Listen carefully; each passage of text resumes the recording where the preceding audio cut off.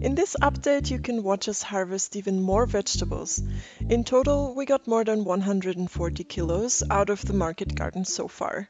We also built a veggie washing station out of old bathtubs and a water collection in the last 2 weeks.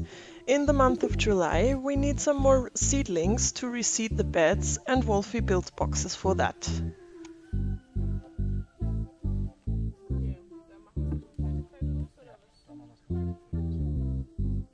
Our potatoes unfortunately got rot, so we had to emergency harvest. The rain has brought more moisture than the plants needed.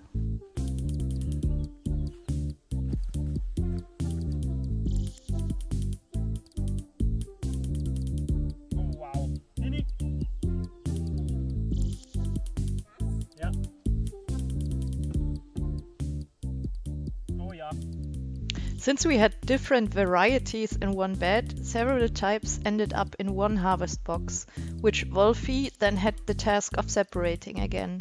But this way each potato could be examined again and the bad ones were sorted out.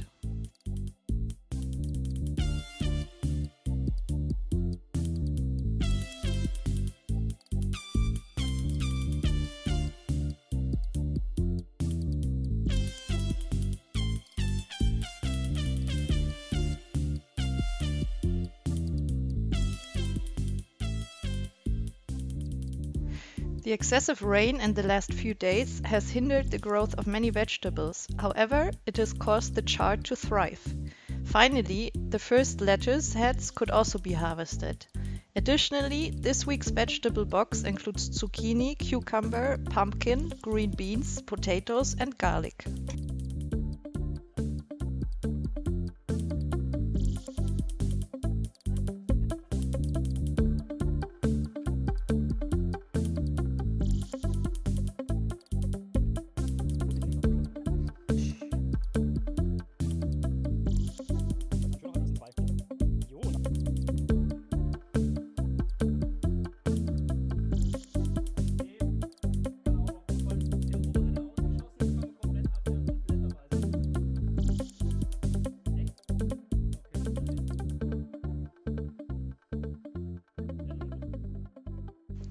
We found 2 old bathtubs on the land, which we planned to use for a veggie washing station. We thought it would be convenient to have the whole process from harvest to packing the boxes in the market garden. So our friends and us evened the ground to place the bathtubs and finally installed the water collection that we began to build 4 weeks ago with another bunch of cool people. We're not lacking water due to the heavy rain in the previous weeks, and the container will be filled soon.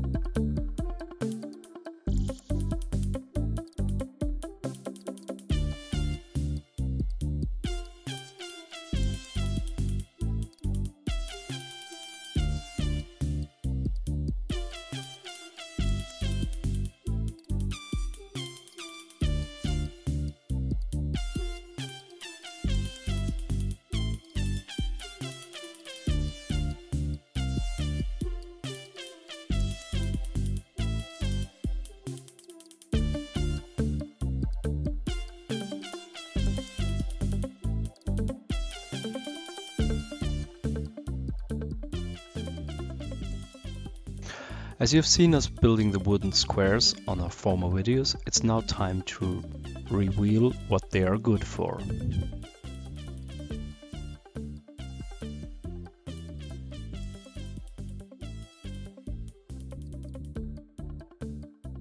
First I had to build some extra wooden braces, which you see me doing here in the video, and then we were able to build up our water tower.